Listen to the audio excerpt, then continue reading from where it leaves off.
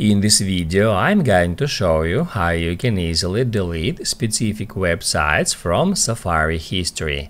Be sure to watch the video to the very end so you don't make any mistakes, and of course do not forget to like this video and subscribe to my channel. Thanks guys.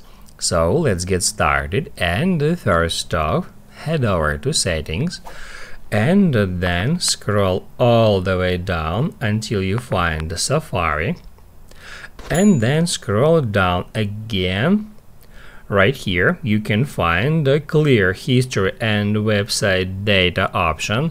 However, if you tap on it, it will clear all the history, all the cookies and website data for all the websites. If you want to delete history and website data for specific websites, you should scroll down to the very bottom and tap at Advanced.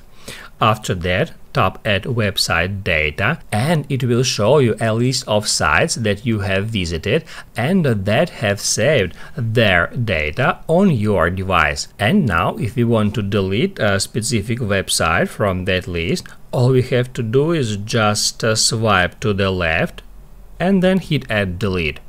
Also, we can use search to search for some specific website, and once you find one, just swipe to the left and hit Add Delete to remove the entire data of the website, including cookies, cache files and browsing history.